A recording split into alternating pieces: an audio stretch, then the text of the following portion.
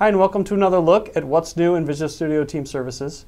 I'm Alex Nichols, a PM on the VSTS team. And with me I have Gopi. Gopi, tell the audience what you do for the team. So I'm the GPM. I'm the GPM for Visual Studio Release Management. Okay. Anything to do with the CD solutions or the DevOps projects or Azure deployments is what I work on. Great, great. Yeah, well, we've got some new features here in this release. So we'll walk through together a few of the new features in Sprint 134 update, which is rolled out in May of 2018. So let's go ahead and take a look here. Okay, so if I just take a look at the headliner here, it's all about AKS support in DevOps projects. So we'll talk about a little bit about that in a moment. But I'll jump down here past the intro to our feature list and just walk through a few of the things by area here. We've got some new feature in queries around empty rich text fields and querying those. Over in build, we've got some better support for Ruby, Python, Java. So I'll show that in a little bit here. Over in release, we've got generally available release gates. Yes. That's a big milestone. Yes. And then some more support for DevOps Project I mentioned. Azure Stack support for your hybrid applications. And then over in package management, we've got a few things to control your notifications. You can follow a package now. Over in test, we're bringing some of that consistent filtering controls over across the product like we've seen primarily in work and dashboards so far. And then over in wiki, when you're working with wiki pages, sometimes you want to move them, you don't want to break things. So now we've automated that process of fixing the broken links when you move pages, not only in wiki pages, but also in work items. Gopi, I want to jump over to this this first one over in build, and then we'll talk about the DevOps projects. So here I've opened up a new build definition. This one's for Python. And you'll notice here that we've got this Python task linked to a variable. It's important when you're working with your app that the version that's on your dev machine is the same that you're working with on your build system so it doesn't break. Yeah. So this is a good one here to keep in mind and go check out to just eliminate that from your workflow.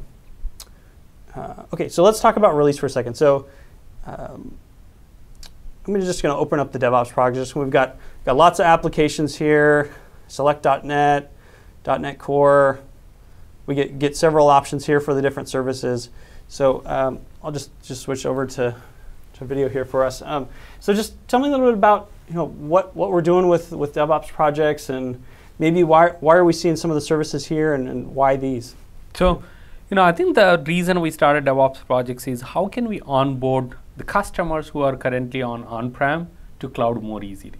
Okay. So one of the key points that they want to know is when they are onboarding onto the cloud, they want to have a service with an application. It can be their application or it can be sample application up and running so that they can check it out. Sure. That's the key value prop of DevOps projects. In fact, as part of this, we actually try to set it up with all the best practices, which includes even monitoring like app insights configured and then the CI/CD pipeline configured. So at the end of the day, you can just clone your code repo, start working. Great. That's what we would like to start. Great. Now we ask the second question. The second question is about how do we choose the services, which services we go after, sure. Right? I think the web app is the first one that we went with. Right. And then the VM is the next one that we have done few things about the VM. The next biggest thing that we just announced in the build conference and with 134 deployment is Kubernetes service. Okay. Kubernetes in the container, everybody would like to move to containers, and then containers is becoming super hard, and containers makes it super easy for people to take their developer artifacts and then push it into the cloud and then keep it running. But if you want to set it up for people who do not understand all the containers concepts, and then you want to start with Kubernetes, it is super hard. Now you can actually achieve it with DevOps projects, whereby just choosing that Kubernetes service, we will do the heavy lifting. We will take a sample application. We will also create all the assets that are needed for you. Those assets can be the YAML files with respect to the service and deployment spec files. We will also create the Helm charts that are needed, and we will set up a working solution for you so that you can just build it up from there. So in our first version, we supported for ASP.NET Core, Java, Node.js. So for all these three, you will see a Kubernetes service in that. Okay. Great. Make sense? Yeah, it makes sense. Maybe is there? This is one piece where we've started supporting some of the container work.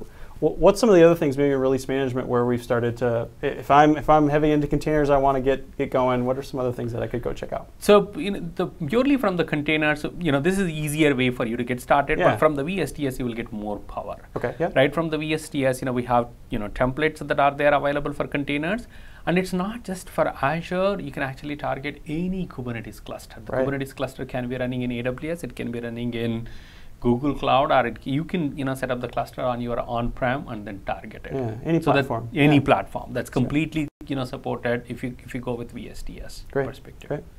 Okay. Great. Well, I'm going to go ahead and wrap it up there. Gopi, appreciate your thoughts there. Just hopping over to back to the release notes. Go ahead and check those out for more detail. And remember that VSTS is one way that you can really simplify your move to DevOps, as we were saying. You got the latest technology there. I think one point I just want everybody to remember, VSTS, the vision we are going with, any platform, any language. Yeah. So you can be a Java, you can be a Node.js, we will support you. That's the key part that I want you to remember. Yeah. Well, thanks again, Gopi. Thank you. Appreciate you watching.